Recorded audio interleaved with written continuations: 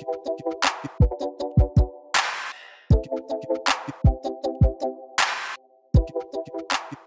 wanted to talk about branding and culture, right? You guys hear me talk about it in many other videos, many episodes. You guys even probably seen Carlo before on one of our Cleaning and Cocktails episode where we talked about branding and culture. But I was like, hey, you know what? Let's bring the audience to where the magic happens, right? Because you guys very well know the cleaning industry is very competitive.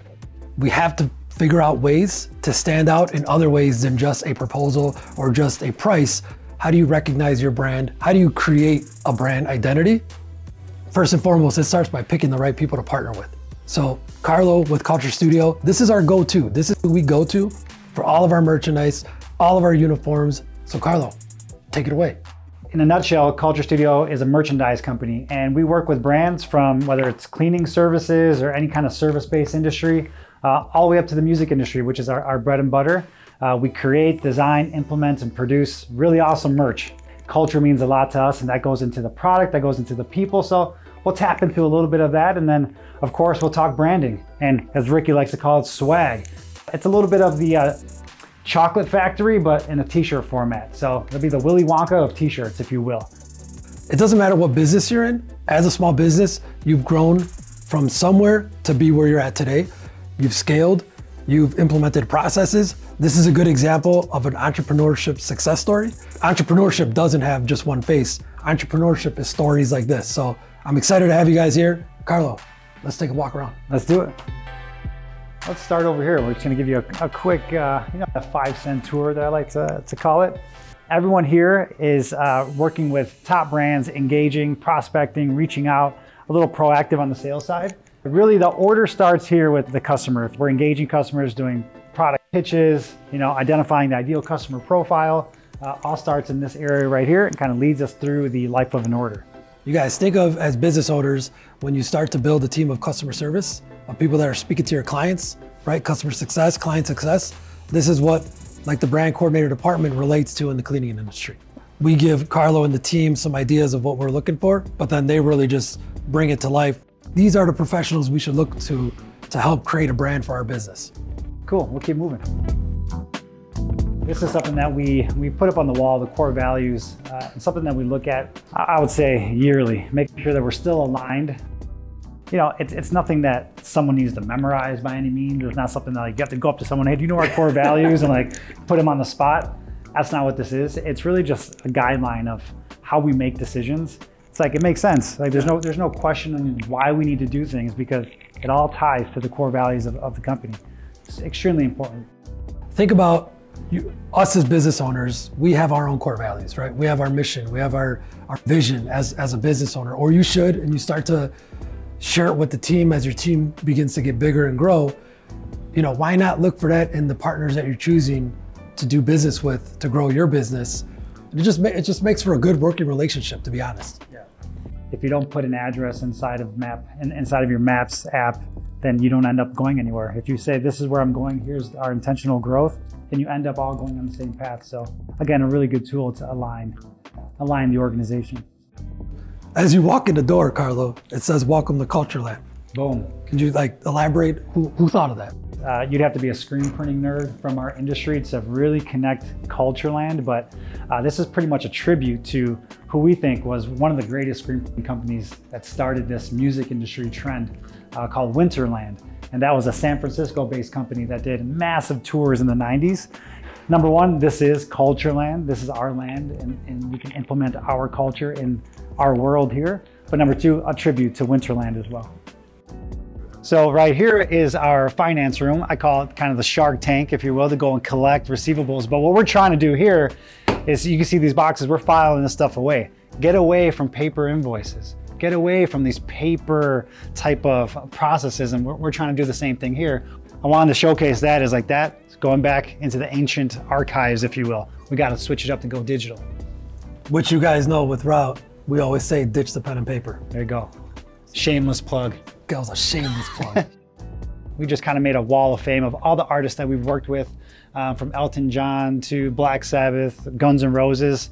I can keep name dropping all day, but you see them behind me. It's really, really great, high quality artwork. Over here, these are the brand coordinators slash account managers slash heartbeat of the company is what I call them.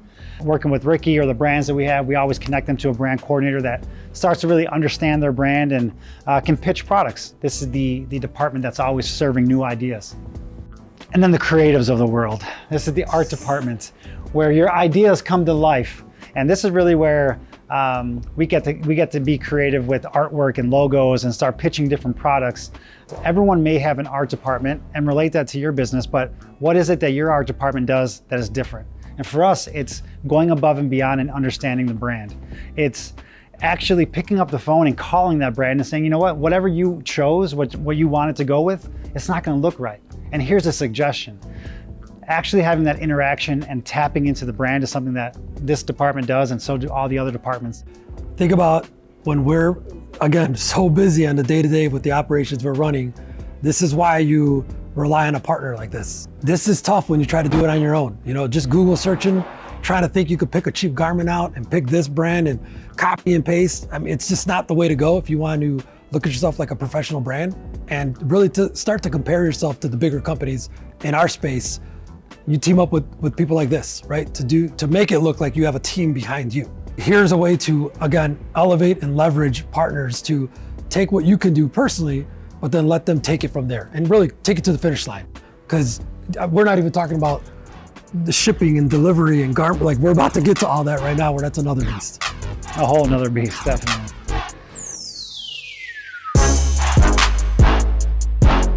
You got production, you got ink mixing system, you got inside tag, finishing, fulfillment, the way you set up your shop. The footprint is extremely important. In, back out. In the warehouse video I've shown you guys before, where vehicle comes in, drops off supplies, supplies get taken to the laundry area, towels and mop heads get laundered. It's a big U, right? That's a perfect example. A big U. Create, even if you have a small space, or even if it's your apartment or anywhere that it is, create a flow chart in your area of business for the supplies and for the equipment, because back here is kind of what the supply equipment area would look like for a cleaning business. This is where we schedule production. Everything is ran through our proprietary system that we created. We're looking at capacity, we're looking at quantity and volume. That all gives us a decision to see what press it goes on and what we can produce for the day. We're thinking of supply costs, labor costs, equipment costs, parking, overhead, itemize different things. It's happening here too. So again, everything's relatable. We're talking about running a business, processes, protocols. So I figured we'll walk back here and show you the ink mixing system. The inks are created here, but this is a cool system that we implemented. It's kind of like when you go to Home Depot and you pick your ink or your paint color, whatever your PMS color, your logo colors are, we input them in the system and it'll give us a formula for your certain blue, for your certain green, for your certain red. It busts out the formula based on how much we need to produce the amount of volume that we have. So then we go to press, we utilize just what we need. On the cleaning side, think about chemicals. You got to dilute appropriately so you know how to purchase for that account. So then you're not, it's a pennies business. Dollars matter. This is a great way. I mean, you guys are automating this. It's all about implementing the process first, having the ideology of saving on waste and knowing that you want to reduce the waste that you have. You can do that manually. You don't have to have this beautiful, expensive machine, but doing that first and then getting to this point, it's like you've already built that culture of mitigating waste. You've already built that culture of being efficient. And when you get to this really nice shiny object, it's a beautiful thing. Yeah, so more machinery, more capacity, if you will. We got ourselves a floor scrubber here. Floor scrubber, got to keep it clean. Factory cat. For us, tour activity is completely halted last year. 2020, zero tour activity. So in essence, Culture Studio should have shut their doors. But back to the culture of innovating and progressing and pushing forward, we started to adapt new technologies and new services, really. So we're getting onto the print on demand world. POD, which means one of one. One garment, one t-shirt. It has its risks and it also has its rewards, but what it is if the industry is evolving and we want to be right there with the change. So Carl, let me ask you this then. Because I know for a lot of us cleaning business owners, sometimes we only need to print 10 shirts. Yeah. So this is a solution. That's the solution. For us not worrying about you know, well, I'm not big enough to order from a company like this, or I don't order that much, that's okay, because you guys are, there's solutions now. Exactly. So this is to capitalize on less volume one-offs, but even better, tying it to technology is, have you guys had company stores? So let's say Route has a company store where you can buy a hat, a t-shirt, a hoodie. We can do direct integration into that Shopify account, and when someone purchases one of one, it goes to print one of one, on demand. No more inventory, no more upfront cost, on demand production. Dude, this is awesome. This is, yeah. It's like a full-blown printer. It brings value. It pushes you into a new market that you know you're evolving to one way or another. But then it's also, what's the ROI? You know, it's a $1,000 machine, a $100,000 machine, whatever the price is. Do your calculations. How fast do I pay this off? These upfront costs may scare all of us as business owners when we first start off. How can I spend 10 G's on a floor cleaner? How can I double down and spend 20,000 on this? What's the ROI? What can you sell it for? How fast are you going to pay it back? So you guys think about this on, you know, robotics, the floor scrubbers, the micro scrubber, all these automated tools that are coming into our industry. At first, people were scared, but this is where you got to embrace it, right? Because you could work alongside this piece of equipment, invest the money, create yourself time to be productive in other areas, and allow equipment like this to help supplement you as a business owner and the service offering that you have. So we've got to embrace it. We can't be scared of technology because it's here, it's coming, it's been here. Every industry has to adapt to technology. You know, one thing I want to touch, there's nothing sexy, interesting, or cool about inventory. Nothing, zero, but it is so important. I mean, there is a massive amount of inventory that we hold. The important note that I want to touch on there is you got to know where stuff is. And if your system can allocate, put it in lots, keep it organized for you, the efficiency pickup is insane. Extremely important to stay organized and have systems for that. As small or as big as you are, in your warehouse, in your office, having a check-in and check-out system, right? For all the supplies that come. What did you order this box of chemicals for? It's dollars. This is money that sits on the shelves. So just know where it's going, account for it. It's all, systems. I'm just taking you down, for us it's called the lane of fulfillment. This is all automatic folding machines. Individually fold, size strip, poly bag, puts it right into a poly bag and heat seals it. We can do somewhere around 1,000 pieces an hour. So as you guys are walking around, I think you guys could see innovation at its finest, right? Like it's crazy. I did not realize how much goes into a shirt, a t-shirt. This shirt that I printed, it's insane. But that's the beauty of classic industries is innovation, right? Us in the cleaning space, in the service-based industry in general, you guys are manufacturing. These are the industries that are set to be disrupted by innovation, and you're seeing it. We're looking at a machine that just folds the shirts. I think I'm gonna have the team look at if I could get this just to fold my microfiber rags. Exactly. And it's all about efficiency. It's like you can do this manually, which we all started, manually folding, I don't know, 200, 300 pieces an hour. And you can continue doing that, but if you want to scale that service and really make a volume impact, you go from 300 pieces manually to 1,000 pieces manually. Now your cost can come down a little bit. You can charge a little bit less because your efficiency's picked up. You can get a little more competitive on your pricing. So on the cleaning side, guys, think about when their metric on production and performance is how many units they can produce in a month. Think about that in our industry of how much square feet we can clean in a month, right? How much square feet we could get done in an hour. What does that do for us? That equals production rate.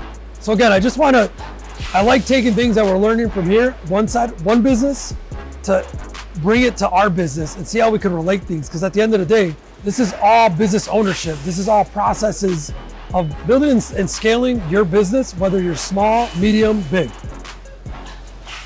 And then it starts to get a little quieter over here because we're going into the shipping department where everything gets boxed up and labeled and really gets ready to go out the door. Quality control is extremely important right at the end.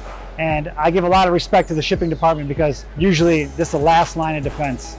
The quality control is so important because even if you do catch that mistake here, at least you caught it here before it got to the customer. You don't want your customer to be the quality control. Even if you put the wrong label, let's catch that before it goes out the door. And yes, we pissed everybody off, and yes, we made mistakes. At least the customer isn't sending you to the picture. Hey man, you were supposed to clean these floors and the counters. They can't be your quality control check. There's no coming back. It's really hard to ask for forgiveness when you get to that point. That's a great point right there, is think about it. When you've done all the work that you did and you didn't check your work, or somebody didn't inspect, and your client comes and sees it, they literally, because this has happened many times, you did a great job everywhere. You forgot that garbage can, or you forgot to wipe down an area, they're gonna judge you on that. So again, quality control. I can't stress it enough. Inspect, inspect, inspect, because if your client ends up being the one that inspecting, you're not gonna have that client for too much longer. Yeah, and you gotta have the culture of quality too. And we keep talking about volume and accounts and all that, great KPIs, but if that's all that matters, someone's gotta talk about quality as well. If volume and quality align, that's a good thing. That's a good thing. You have to have a culture of quality as well. Yeah. Boom. Check your web card. Drop it. Culture and branding oozed out of this place as we walk through it. That's why I thought it'd be just a perfect episode for the audience, for everybody part of Route Nation, part of the cleaning nation, to just see, it really doesn't matter if this was a cleaning business or not. It's a business that had processes. It's a business that had systems. It's a business that had different departments that all had one mission and one goal, was to deliver a product, right? Deliver a product for their customers. Just like in our industry, we're trying to deliver the best service we can for our clients. Carlo, I just want to thank you for taking us behind the scenes. I mean, we drop nuggets all day. Thank you so much for your time. I mean, send us off, man. Absolutely. No, I appreciate the opportunity to even work with you guys on the brand side and opening up our shop so you guys can see, as Ricky mentioned, it doesn't really matter what industry you're in, especially when you're coming to a service-based industry. There are a lot of similarities, a lot of things that connect, but there is no one size fits all. I think everything changes and everyone has their own thing that works for them. When it comes to branding, that's what we do best. That's what we have a passion about. And I think that's important too. You gotta have a passion, not only as the business owners, but the staff and the people that you bring on. We say that we don't sell, we help the clients. We help them with their brand. And when you have a passion, a true interest in what it is that you're servicing and that you're working on, it doesn't feel like a job, really, at the end of the day. It feels like you're helping and you're adding some type of values. You see how the companies that stand out, you can name hundreds of companies that you know them by their brand identity, and it's because their brand is their lifestyle. It's their passion. I can't say it enough. I keep saying it. But again, the emphasis of this episode was branding, culture, and treat the cleaning industry, your business, like a lifestyle, guys. Until next time, thank you.